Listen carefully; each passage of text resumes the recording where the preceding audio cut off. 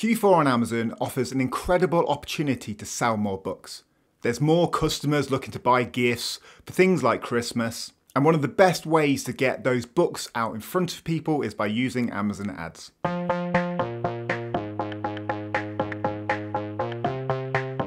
So I've been self-publishing now on Amazon KDP for almost 2 years, and what I experienced last year was a huge boost in sales during that Q4 period. Now, by Q4, we're talking about the last quarter of the year, which is October, November, and December. And the main reason that happens is people are looking for gifts. That's at least what I found during my experience, and I'm going to show you now what the data looked like from last year so you can see for yourself. After we've gone through all the data, I'm going to share with you the 5 types of ads that I would create this Q4 to sell more books. But first of all, instead of telling you all about it, let me show you the actual data. This shows my orders from 2023 on Amazon KDP. So as you can see from this chart, I was just getting going on my Amazon journey, and month on month I wasn't selling that many books. As I created more books, I was gradually getting more sales during May, June, July, etc. But then in the Q4 period in October and November, the orders really started to spike. So you can see here on this graph, I was getting less than 500 orders a month until October and November came around. And the thing that you might not realise is that during the Q4 period, people are already thinking about gifts during October and into November. So not only are you going to see this big boost like I did in December, it's likely that you're also going to see an increased amount of sales in October and November. So you can see here on this graph from May to September, my orders were pretty steady. Then I saw an increased amount of orders in October, and then that huge boost came in November and then massively into December. In terms of income, it reflects the amount of orders. So looking here, you can see that I was only making a few $100s a month on Amazon KDP. And it wasn't up until the Q4 period that I realised the potential of selling books. So October here saw a little bit of a boost, and then November and December saw huge increases in my royalties. So in 2023, I made a little over $17,200 on Amazon KDP, which is a little over £13,500. But as I'm going to share with you the types of ads that you should be creating this Q4 period, I also want to just show you how much money I spent on ads as well. So last year in 2023, my profit was $17,200. My ad spend was $6,174. My expenses for the year were $540, which meant my take-home profit was $10,498. That's around £8,258. So last year, as you saw from those graphs, it was a good year of getting started on Amazon KDP. I managed to build nicely to that Q4 period, and that's where I saw so many of my sales. And now as we're into Q4 for 2024, it's really important to start looking at what ads you're going to run. Again, just looking at my growth from last year, this also has the profit on it. So not only was I getting more orders in November and December, I was getting so much more profit per month. So you can see on this graph in May, I wasn't even making any money on Amazon KDP. That's because I was spending more on ads and expenses than I was getting in royalties. But it's all about growth on the platform, and that's what I've found so far.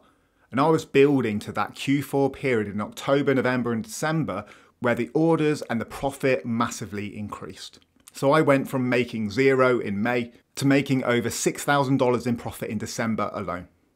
And you can see that here in its raw format. I've took all that data and put it in a table, so you can pause this and look through it if you want. But you can see here in the second half of 2023, I went from making a few $100s a month up to making over $6,000 in December. And on the next slide, I'm going to show you the power of using Amazon ads. So this is all of the advertising that I've ran in the United Kingdom marketplace. So you can see here I started back in 2022, but it was only 2023 that I really got going with my publishing business. And you can see that huge increase in orders and spend in December of last year. And that's because there's people looking for gifts. So if you're running ads, you're going to see an increased amount of impressions, an increased amount of clicks, and an increased amount of orders in November and December especially. And that's why there's a great opportunity this Q4. There's a bigger customer base, you're going to get more clicks and more orders, so it's important to try and optimize your ads now. And this is just looking at one of my ads. So this one I launched in October, and you can see that huge boost in orders in November and December. Then when it comes back down to January and the new year, it goes right back down.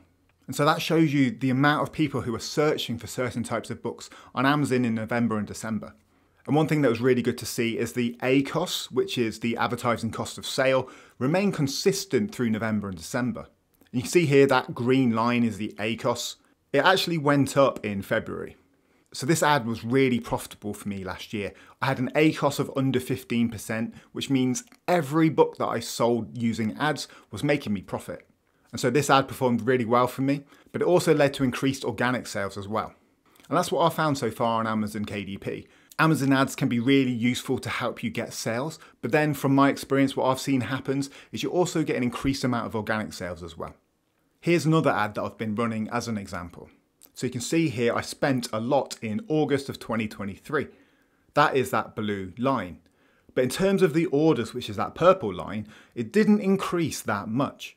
But then as you move into November and December, you can see that my spend increased, but customers were more likely to buy this book during those months. And so therefore my income and my orders increased massively as well.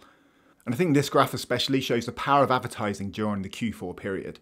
At least the way that I think is people are more likely to buy giftable products during October to December. Now that I've shown you what's possible using Amazon ads during the Q4 period, I'm going to tell you the 5 types of ads that I think you should be setting up. And this is based on my experience. And what I would say is, test these for yourself and see what works for you. Everyone's books are different, everyone's targeting different things, but these are the 5 types of ads that I would set up to begin with. So first of all, you've got keyword ads. If you're making sales using keyword ads, there's every chance that you're going to rank for search terms organically. And that's what you want for long-term growth on Amazon KDP. Product ads is the next type of ads, and they're the ones that can appear below a product in the sponsored products section. So if you're targeting popular books, there's every chance that your book can appear below that book as well. The next type of ad is a categories ad.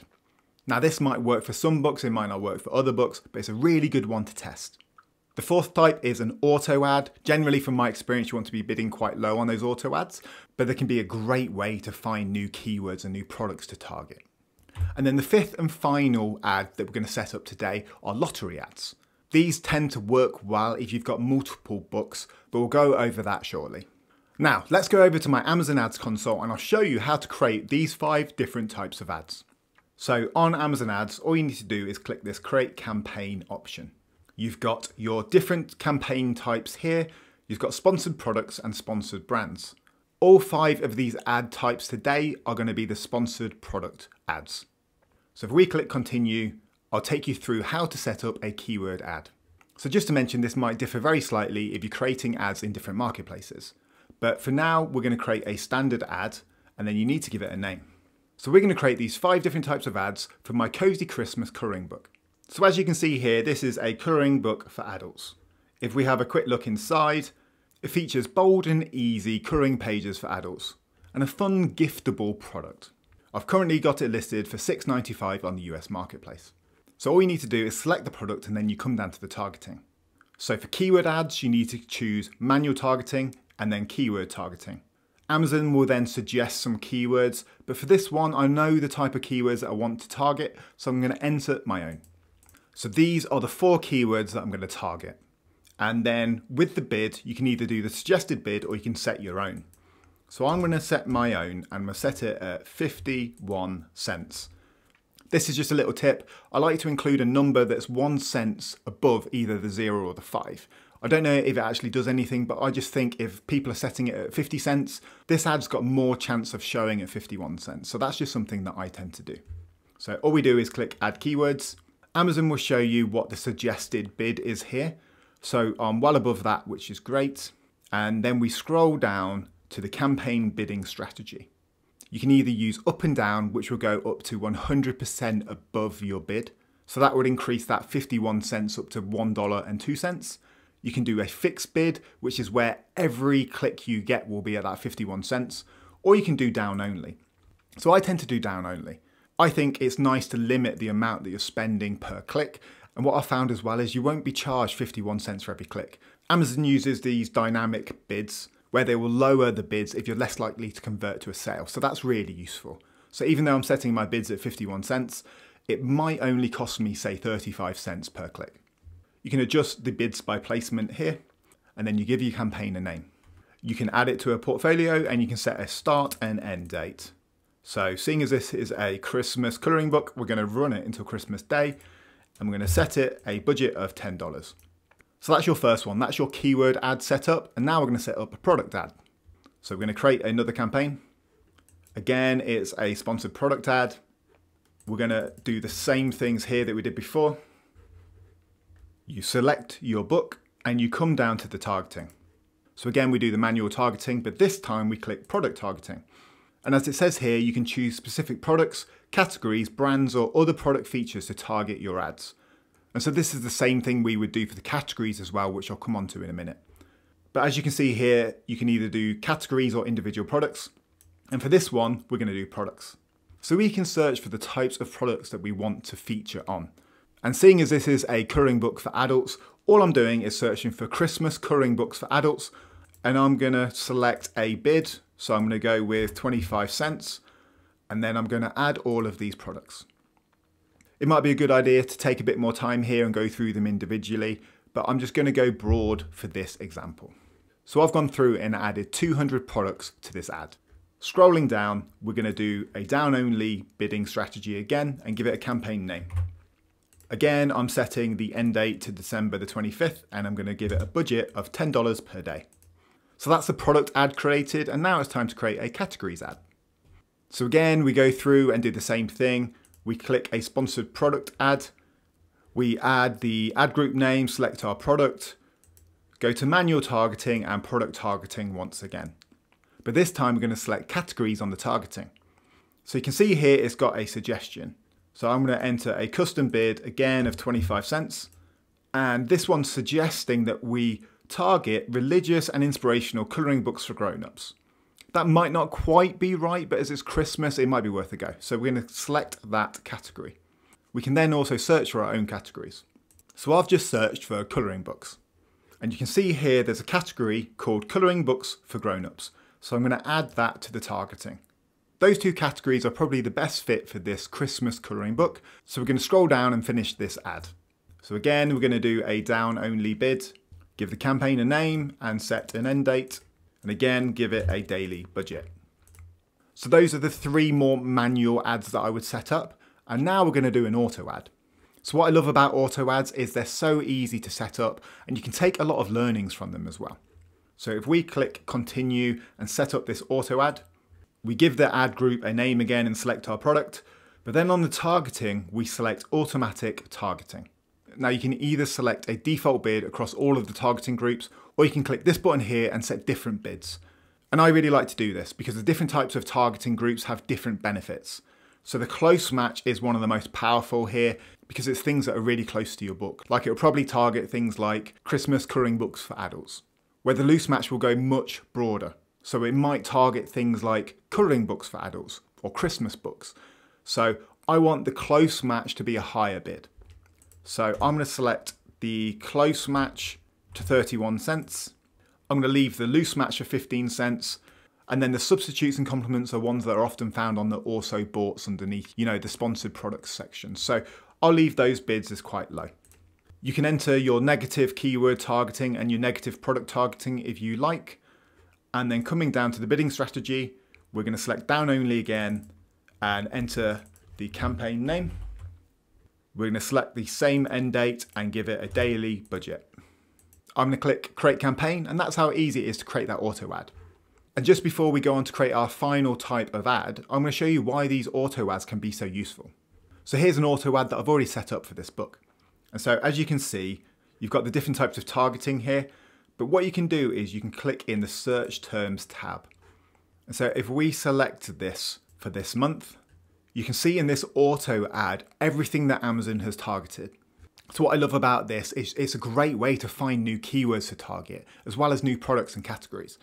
So you can see here, I've got a sale from targeting this product, Creative Haven Christmas Colour by Number.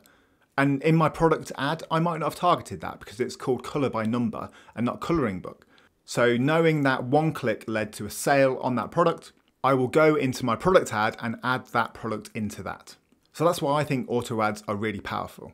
They're a great way to just test the water and see what works for your book. It's also a great way to get ideas for new products and keywords to target. But let's go on and create the final type of campaign that I recommend for this Q4 period. and that is a lottery ad.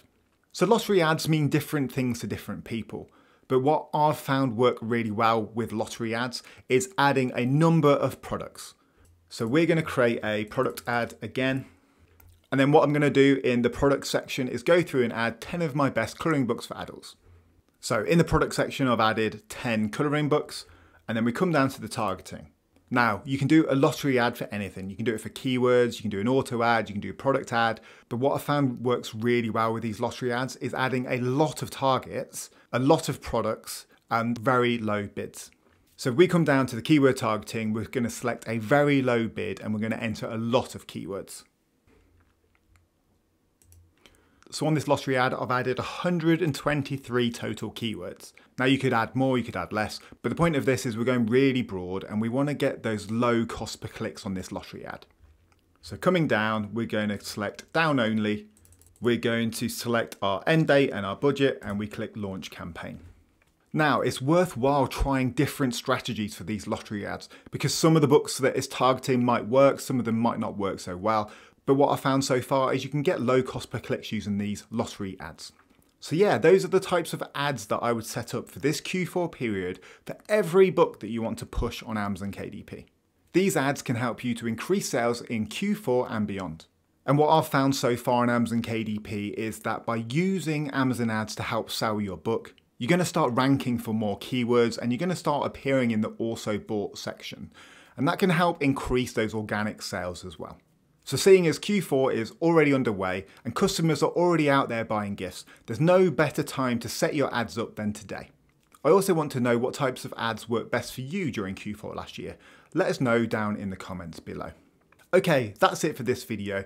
Don't forget to hit that like and subscribe button. All the best in Q4 this year, and I'll see you in the next one.